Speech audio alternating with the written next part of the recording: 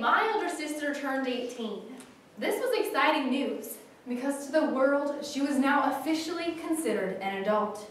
She now enjoys the privileges of voting, she no longer has a legal curfew, and she can enlist in the military without my parents' consent. But I don't think she will. But to our family and the people around her who knew her well, she was considered an adult long before she turned 18. My parents started the process of treating her like an adult when she was 13, and they've done the same with me. I've discovered this attitude towards teenagers in our culture is uncommon. Rather than challenging young people to become adults, our culture has encouraged them to remain children until they turn 18, when they're somehow supposed to magically start acting like an adult. However, age doesn't define when one becomes an adult. Character does. In this speech, we'll first contrast the definition of an adult with the history of adolescence in America. Then, show how our culture has been pampering teens as children. And lastly, we'll discover how we can unlock the potential in youth. So, what is an adult anyway? Technically, it means fully developed and mature. Now, it's true that young people are physically less mature than adults, but that does not mean they are incapable of exhibiting adult-like behavior. Robert Epstein, PhD, who wrote Teen 2.0, writes, "Adults are supposed to know about leadership, and to some extent, to be able to act as leaders. Adults are supposed to be able to solve a wide variety of problems. Adults are supposed to know the difference between sex and love. Adults are supposed to be able to accept blame for their wrongdoing. Adults are supposed to know how to converse with, show respect for, forgive, apologize to, get along with, and assist other people. So no matter what your age, if you were able to accomplish these things, you should be considered an adult." However, our culture tends to assume that teenagers are not only physically less mature than adults, but in character also. Teenagers have a bad reputation for being rebellious and unruly and are expected to exhibit adolescent behavior. But adolescence as we know it today is a fairly recent phenomenon in human history. According to Dr. Robert Epstein, a distinguished researcher, for most of human history until the time of the Industrial Revolution, the vast majority of our children worked alongside adults as soon as they were able and transitioned to partial or full adulthood by their early, mid, or late teens. In fact, the apprentice system that had been put in place for centuries allowed young people to be mentored by adults, which helped them transition smoothly from childhood to adulthood. But then came the industrial era. And during this time, several factors came together to begin the mindset that adolescence was a separate stage of life. Labor laws were put in place to protect the millions of young people working long hours in the factories. Simultaneously, labor unions formed and worked to protect the jobs and wages of older people by pushing younger people out of the workforce. Then came the invention of mass education, which then forced younger people out of the workforce and into schools. In schools, they were surrounded by peers, not adults. To top it all off, entertainment came into play. Beginning in the late 19th century, the rise of youth-oriented industries began, and this further widened the gulf between young people and adults. For example, the Parker Brothers, a board game company that invented Monopoly, Clue, and Risk, was founded in 1884 by George Parker. The youth markets grew tremendously in the 1880s and 90s. Youth-oriented corporate empires such as Disney, Hasbro, and Fisher-Price all got their start in the early 1900s. To flash forward to right now, adolescence has become a separate stage of life.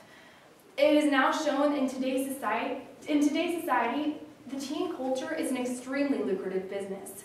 It is now shown that teens spend $190 billion a year on music, clothes, and gadgets developed for their use. If a teen were allowed to function as an adult, businesses would suffer. Unfortunately, businesses aren't the only ones guilty of pampering young children. Johann Wolfgang von Goethe, a German writer, once said, "Too many parents make life hard for their child by trying too zealously to make it easy for them." One reason that a parent might consistently want to help their child is because they don't want to see him or her fail and get hurt.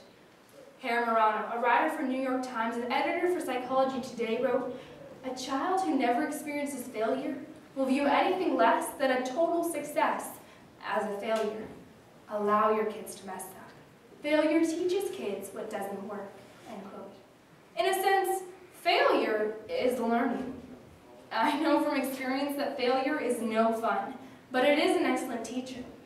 This past year, I had to take a written test for my driver's permit.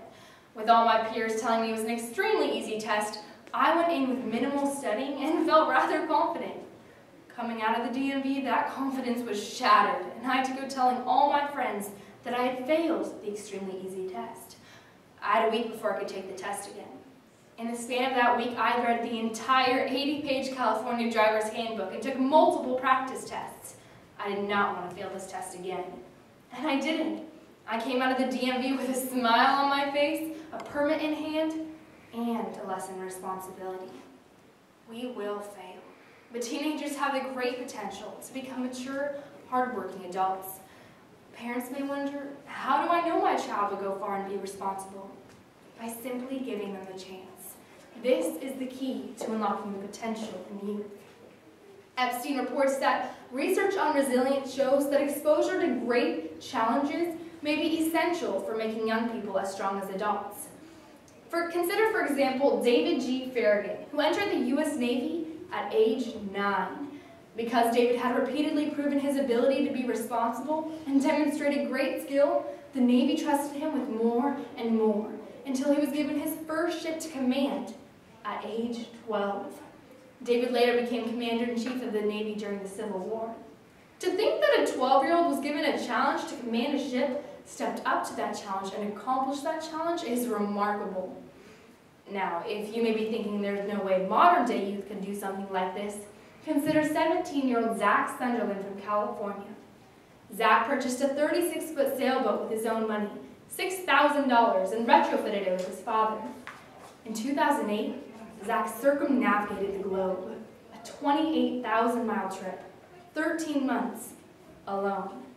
Imagine being on a boat and having to determine when to eat, when to sleep, when to bathe, how to navigate, and dealing with occasional storms, all when you're 17.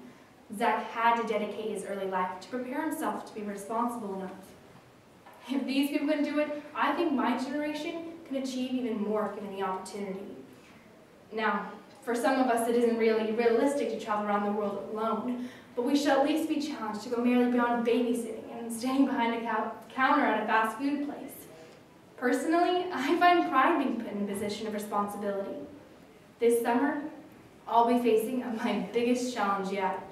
My parents have been gradually preparing me for the time they will leave me in charge of my 2 younger siblings, who are 11 and 13, as they travel overseas with my oldest sister for 2 weeks. I'll have a grocery budget, will be in charge of cooking, cleaning, and playing peacekeeper in the house. If there's something that I don't know how to handle, I'll have a few families as a safety net for me. I may not travel around the world alone, but this is one of many opportunities for me to grow and mature as a young adult. Historically, there were many opportunities for young people to grow and mature as young adults because they were respected as young adults. In fact, adolescence wasn't a concept, and teenager wasn't even a word until the late 1900s. As time went on, America has created a culture that restricts the potential in youth. Nowadays, teenagers need the freedom to make mistakes because this expands the possibility for them to become mature, hardworking adults. Teenagers are greatly underestimated. They are capable of exhibiting adult-like behavior. To lead, solve problems, manage their behavior, and assist other people. They just need given a chance.